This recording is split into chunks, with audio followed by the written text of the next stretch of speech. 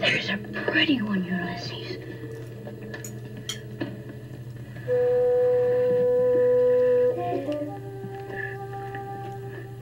There it is. Well, hello BookTube, I'm Sean the Book Maniac. Welcome back to my channel. Here I am with another Friday Reads. This one's going to be a little bit of a patchwork Friday Reads, not much. I'm going to do probably 90% of it right now, and I'm finishing up one book later this morning that I'll add my final thoughts on that book later on today. It's kind of a busy day. I got a doctor's appointment this morning, which kind of throws a monkey wrench in my usual Friday routine. I have so much to tell you, but before I get started on book stuff, let me tell you a story. Don't tell Kenji I told you this, but he has a phobia about insects. Any bigger than a fly. He just freaks out. One of my favorite memories. And I have such a sadistic sense of humor. It's not like I set him up to be scared, but when he gets scared, I find it just absolutely hilarious. I'm such a sadist. Alright guys, I need some advice because in the very next moment, this audio quality just went down for no apparent reason. I'm recording on a Blue Yeti mic, and I've noticed that when I put it on the desk, the audio quality is poor, so I started putting it on a plastic container, or this time a cardboard box, but it was perfect up until now, and for the rest of the thing, it's really not, it's kind of crappy. Do these microphones wear out, or any advice? Is driving me crazy. When I record in other locations, I don't seem to have any trouble with the quality of the recording, but at my desk, I don't know. Frustrating. Sorry that the quality of the audio is noticeably less from here on in.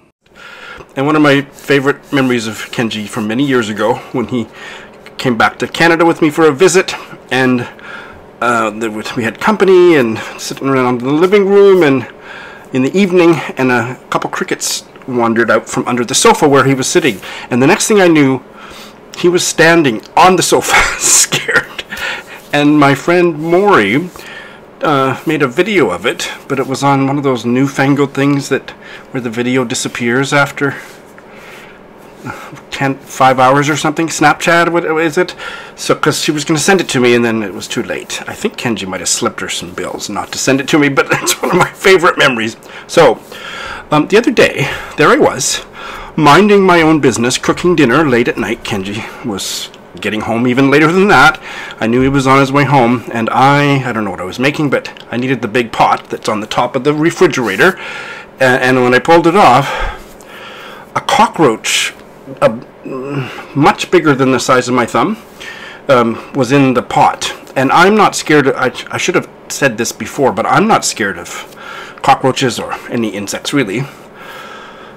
Some big spiders might scare me. I don't think I've ever seen a really big spider in real life, but I think that would freak me out. But most insects, including cockroaches, don't faze me at all. So I'm the one that is your best friend when you find a cockroach, because I will get rid of it and it doesn't bother me. But this one was so big that it did freak me out. So I threw it into the trash, and the bag was less than a quarter full, but I tied up the bag and I put it down at the front door because I was busy in the middle of cooking. I had stuff on the stove. I couldn't take it right out to the trash, but I put it downstairs for Kenji and sent him a message and explained that there was a huge cockroach and it was in the trash can. It was tied up securely. Please take it out to the trash. Well, he wasn't very happy that I told him that story. He wished that I hadn't told him, because he said, I'm not going to be able to sleep tonight. And he did take it out, but he was just, he was just freaked out deep at the very depths of his being. And he said his eyes were wide. I don't think I'm going to be able to sleep tonight. Oh my God. Do you think there's other ones in the apartment? I don't remember seeing ever one that big. And for all I know, it wasn't a cockroach, but it was a huge cockroach-esque or cricket-like thing that was so big. So I really had to work hard not to start laughing because he was so freaked out. I actually found fake cockroaches online. You can buy them on Amazon, 6 or something for like $2 or something. And they're very lifelike, and I had thought that I might use them for practical jokes, but now I think I just can't go there, can I? I just can't. So So that happened. And now the next thing is a bookish accessory. I'm not one for bookish accessories. I think that topic that prompt has shown up on a few tags over the years, and I really poo-poo it. But I bought this. It is a neck light. Very gay looking one. And you put it around your neck, and then it has three levels. That's the lowest, medium, and brightest. Now that's not going to show up on the thing, but it does add a little extra layer of light as I age and as my eyes age. I'm finding the lighting sometimes in this apartment is not bright enough, especially on my exercise bike. Putting this around my neck, and it's you trade it on wherever the book that you're holding is, and it adds the extra bit of lighting to the situation, and I think I look really cool with it, don't you? It's about $20 or something. New toy. Alright, I don't have time to fool around anymore. Let's get to the books. Actually, first, let's look at the week in review. Nobody running interference for Mavis Gallant, and she was quite happy to sign every book, and she wrote in each one, to Sean Mooney, Mavis Gallant. And we were chatting amiably, and she was just lovely. She's just a lovely person. Does not suffer fools gladly, because the slut in me wants to know, is it as sexually exciting as normal people was? I think even more so. And okay. I have 1 bale and 7 books that I finished, one of which I will finish in an hour or something, and started 1. So let's first do the bale. I had decided to bail on this about a week ago, and I was too busy to get around to bailing, so I did bail on the Joyce Carol Oates collection. Lonesome Dove, is it? Lonesome something. High Lonesome Selected Stories 1966 to 2006.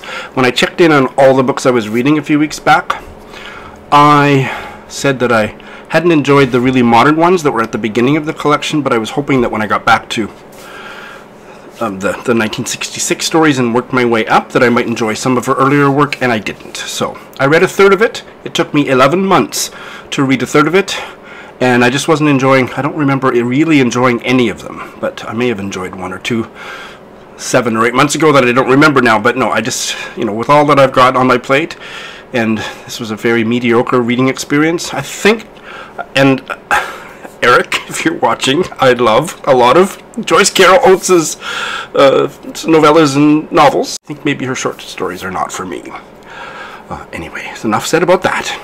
So yes, I've had a really good reading week, but what that means is I read some mediocre, some really good. Yeah, so quite a mixed bag, but got through a lot.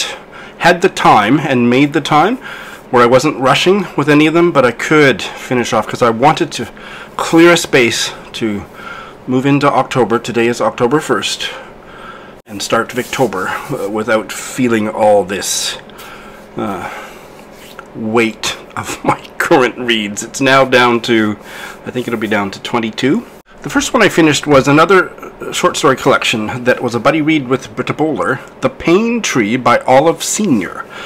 Olive Senior is a Jamaican-Canadian writer, and this was the first anything that I'd read by her. And I didn't end up enjoying the collection as much as Britta did, or as much as a lot of the other reviews on Goodreads. I think she's just not a writer for me, but I also wonder if her style may have developed since this collection was published, I think in 2004. I don't know. I didn't hate it. It was a 3-star read. There were a couple stories that stood out as being pretty decent 4-star reads, but most of them were 2 or 3-star reads for me. I didn't think the characterization went deep enough to hold my interest, and I don't think I penalized her for this, because this is a deficit, this is a deficiency in me as a reader of Jamaican literature.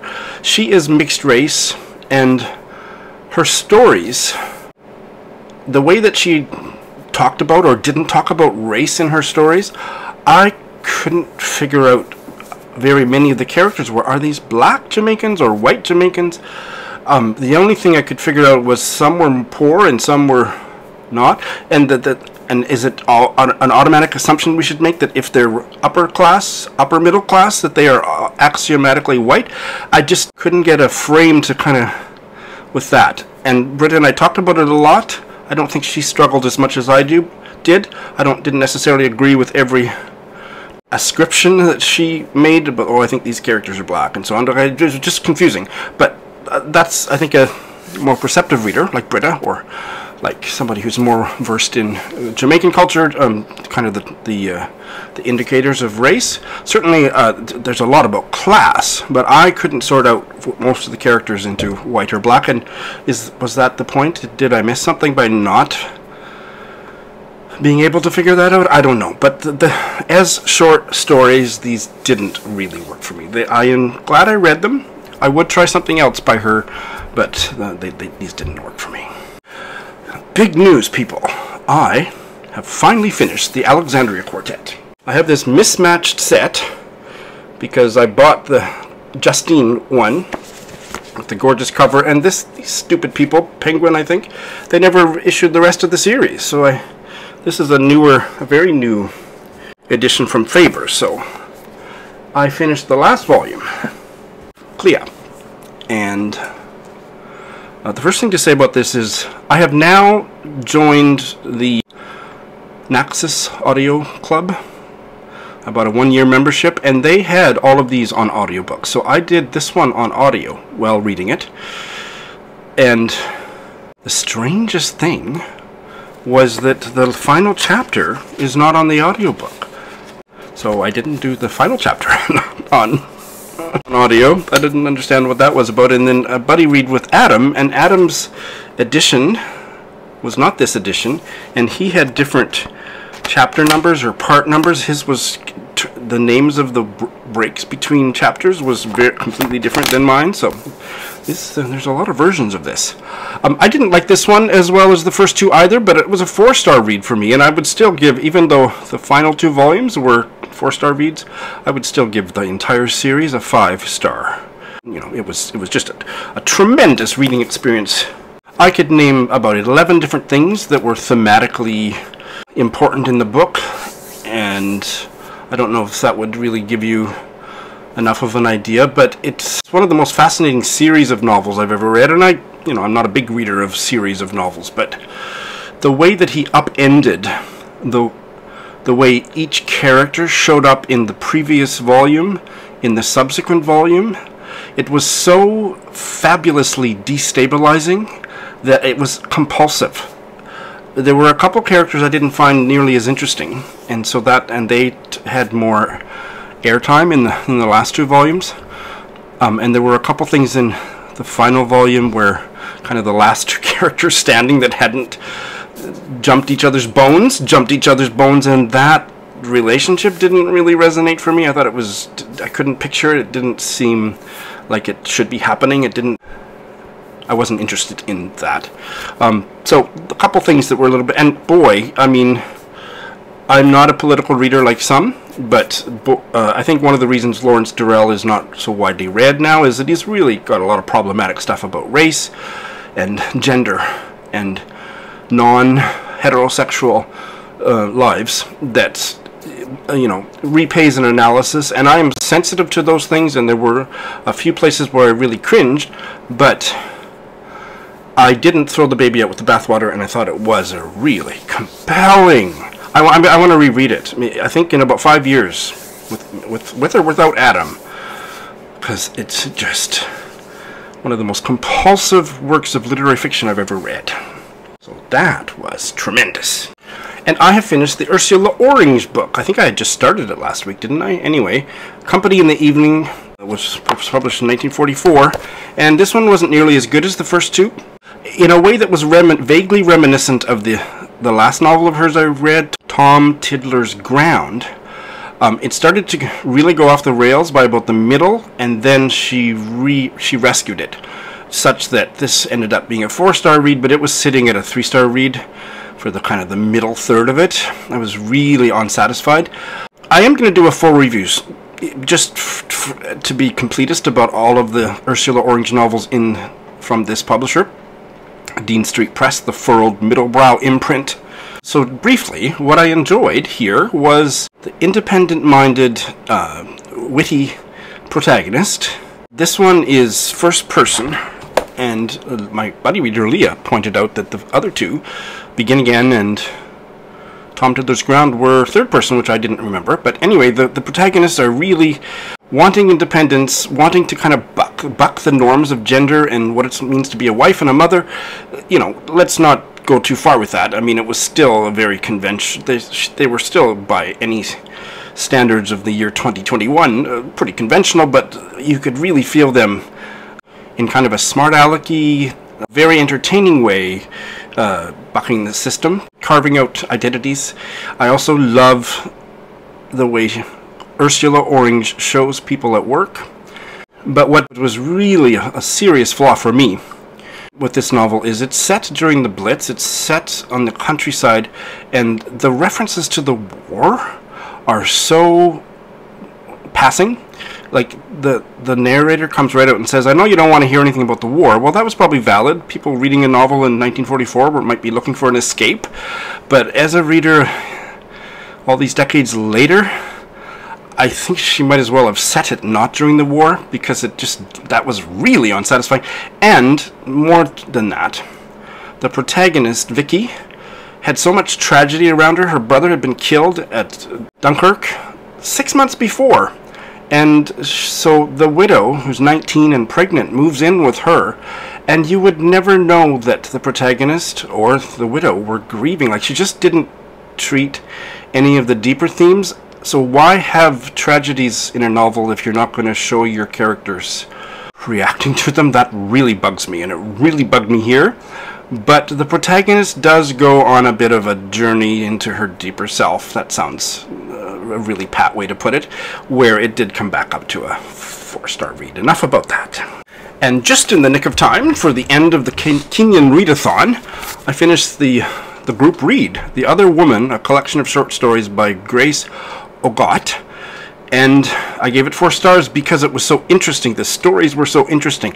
I didn't like the way they were written, most of them. I didn't find a lot of literary quality, but what held my interest consistently was the way these stories showed Kenya in the early post-colonial days, and especially the women and how they were kind of trapped in marriages or in gendered, really misogynist situations and violent situations. As stories, as the events that were being narrated, it was really compelling. As short stories, from a literary point of view, didn't really care for them, but Lexa, of Lexa Reads, the organizer of the readathon, she had, I'm pretty sure she had a group chat on Instagram about this book. I was not able to watch it, given the time difference, but I will put the link in the show notes, and I'm looking forward to watching that to see things that I might have missed, and maybe give me a deeper appreciation of this collection. And oh my god, last night I finished Noopiming, The Cure for White Ladies by Leanne, Betasamosake, Simpson. Now, I have to first say that I found, Lindy and I both separately found her on a CBC radio thing where she pronounces her own name differently, the middle name, differently than the one I've always been referring to. Oh, and I've forgotten how it was pronounced differently, but it was different. So I'm going to stick with the other one because I've kind of got it in my head, Betasamosake. But I've also seen her on videos where she was being interviewed and didn't visibly cringe when people pronounced it Betasamosake. Still a bit of a mystery. Be that as it may, I love this so much. I think I understood about 40% of it, 30% of it, but what an engrossing... It's a misnomer to call it experimental because that makes it seem like it's intellectually challenging. It's on a whole other level than that. The character who we see as frozen under the ice, and he's kind of the grand narrator. Then we meet all of the characters that are different parts of their self. Simpson reproduces the Anishinaabe grammar, which does not have a he or she, so every single character in this book is they. And so there are 7 main characters. Akiwenzi, the old man who represents the narrator's will. I'm not sure about all the pronunciations here. Ninatig, the maple tree representing the old man's lungs. Mindy Muyen, the old woman, representing his conscience. Sabe or Sabe, a gentle giant, their bone marrow. Attic, the caribou, their nervous system. And Hassen and Lucy, the humans who represent their eyes, ears, and brains. So when you're reading it, you quickly realize that these odd, deeply fascinating characters that you can kind of almost... I just kind of put it out of my mind for large chunks of the text that these were representing parts of the narrator's self, because they were so alive and vibrant and curious, and the writing was by turns funny and challenging in terms of a lot of Ojibwe, untranslated Ojibwe. I found most of them when I was looking it up, and in terms of it, I found actually in the acknowledgements at the end that she had referred to the same online Ojibwe dictionary that I was using. The part of it that I don't really know how to talk about yet, if ever, is that it's such a radical work of decolonizing literary fiction. Holy smokes, I just loved it. I'm not going to attempt to do a review, I don't think, unless maybe if I read it 3 more times. But I recommend it very highly. If you kind of step back when you hear the term experimental fiction, don't let that put you off this one. I can't remember if Brian of Bookish did do a full review. I remember he said he was still kind of processing it. And Mark Nash has done a full review, which I haven't watched yet, which I'm looking forward to watching. And these are my comments at this time. But this was a profoundly moving, entertaining, and lusciously literary and politically challenging work of fiction. Oh my God! Less successful by the end is Cristina Henriquez, The Book of Unknown Americans. I enjoyed it more than I thought I would. It was sitting at a solid 4-star read, but there was something about the ending. In a way, I want to say it was too sentimental, but I don't mean that it was overly happy. That is not true. But the way the plot resolved itself, there was something about the character work was not nuanced enough for that ending. So I was pulled out of the story when the stuff that happened because the characters, while I liked them and I was appreciating the story and enjoying it as a kind of a work of commercial fiction that wasn't going all that deep, but the characters seemed vibrant enough. I was interested, cared about especially the 2 teenagers. But then no, it wasn't a smooth ending for me, so I knocked another star off, 3 stars. It's a book about Latinx immigrants in the States, and this was for the author is of Panamanian background, and so this is what I read for Invisible Cities, and I'm glad I read it. I would try something else by her. I don't know if this is her debut, but it didn't really work by the end. Hey, okay, well, I'm back. It's about 12 hours later, 7 p.m. It'll be late before I get this finished, but we had a busy day and a very wet day. Typhoon came this morning. It wasn't that. It was just heavy rain. I don't think it ever got much more than that, but it was certainly, I was soaked by, I'm not sure where to look. Look there, Sean. But I was soaked by the time I got home from the hospital, and had to take all my clothes off and put my pants out to dry we got a dryer thing in our shower room. So I may or may not be wearing pants right now. I'm trying an experiment. This microphone always works reliably on the computer, but the built-in video camera on this computer, this $2,000 Apple computer I bought, I don't know, 8 years ago. It's probably old now, but it never, ever had a high-quality video camera. So I've got an external camera that I'm using for Zoom. It's not the best, but I'm going to try it because the audio is good. I'm going to give you a break from that kind of creaky sounding audio. So I guess if the microphone always works when it's plugged into the computer, but it doesn't necessarily work that great when it's plugged into my iPad near the computer, I think there might be some interference.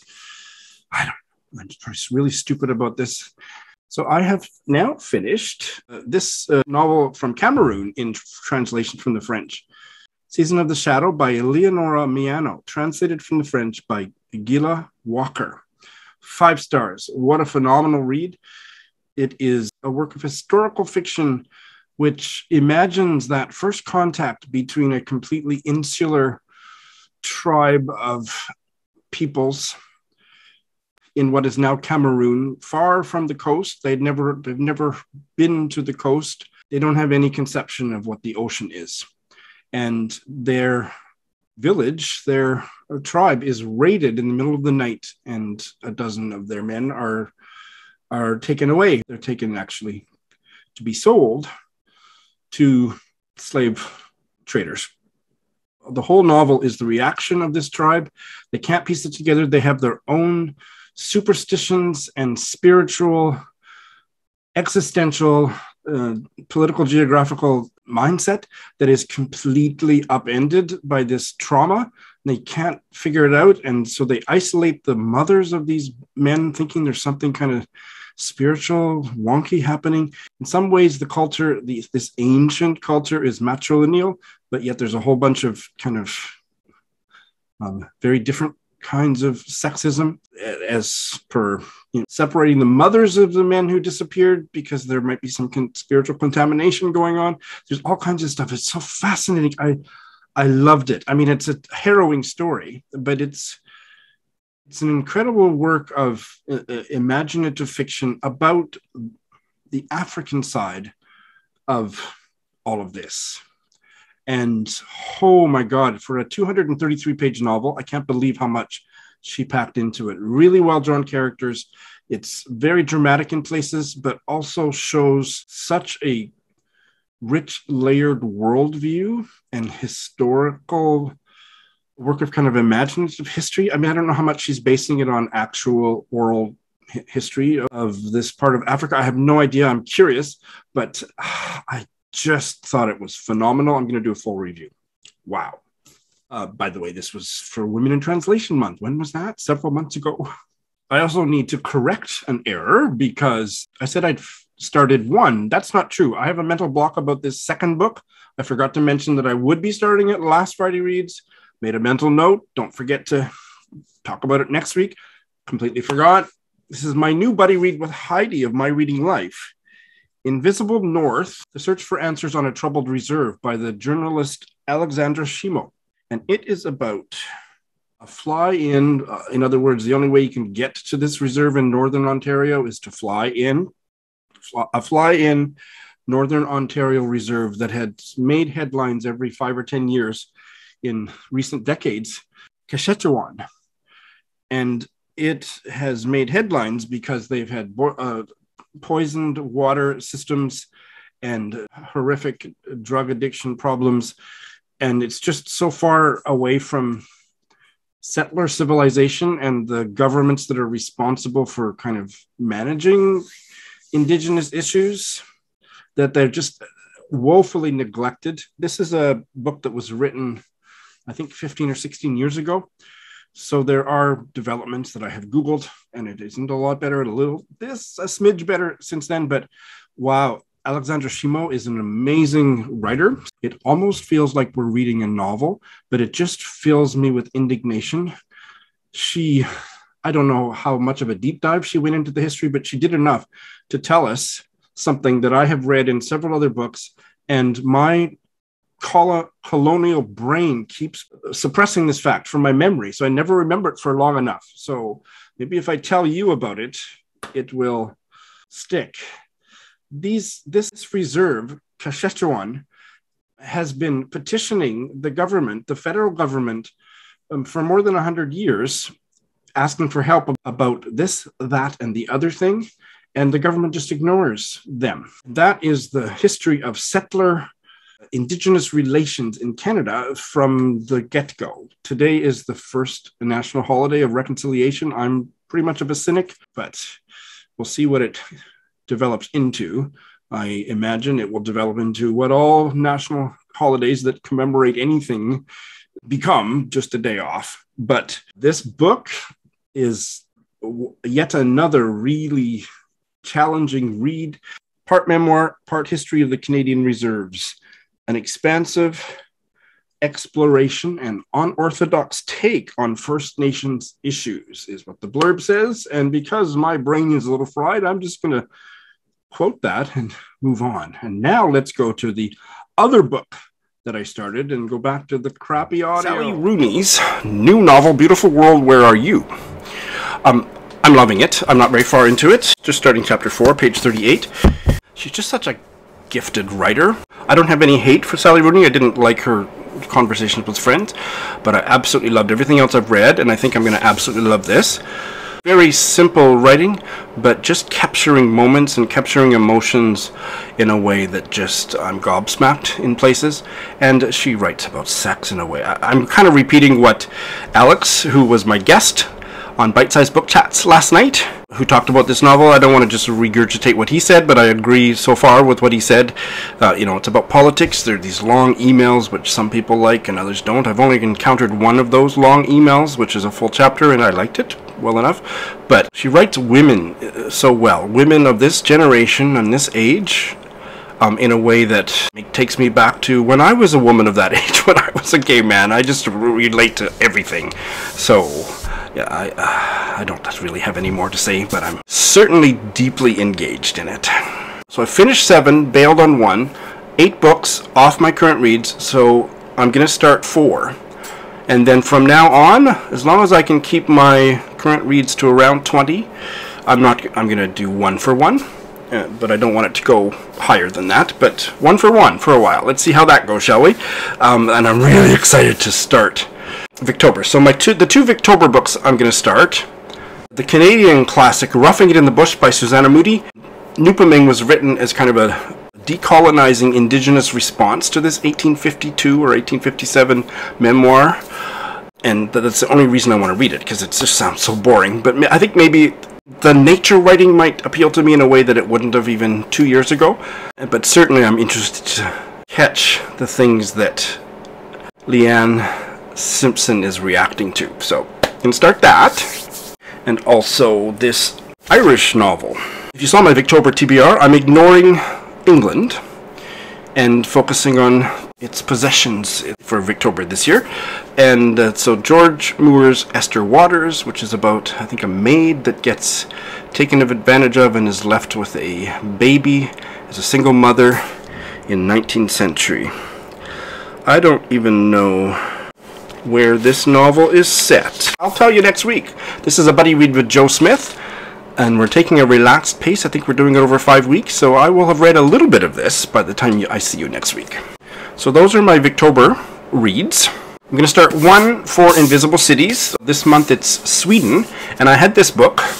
I don't remember why I bought it. The Family Clause by Jonas, Hassen, Khemiri, and translated from the Swedish by Alice Menzies.